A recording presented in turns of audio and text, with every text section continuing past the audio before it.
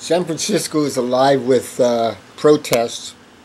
It's not something that seems to be diminishing. It's growing and growing every day. This is probably the start of the new civil rights movement.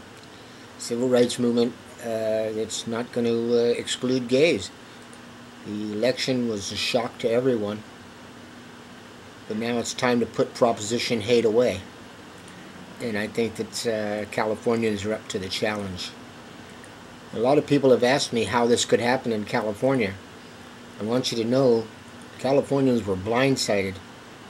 Like most liberals or tolerant people, you don't expect the haters to come at you so hard. The polls all had this thing going down until the Catholic Church, the Mormon Church, and some evangelicals decided to bucket load millions and millions of dollars into a state battle that had nothing to do with them or their state.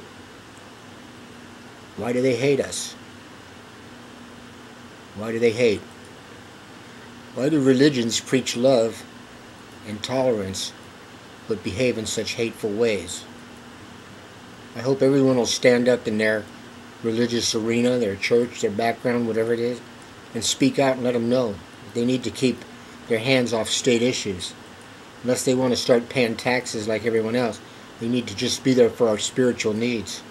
They're not there to govern us. And it's time somebody makes them remember that. Peace and love from San Francisco, baby. Reynaldo, out.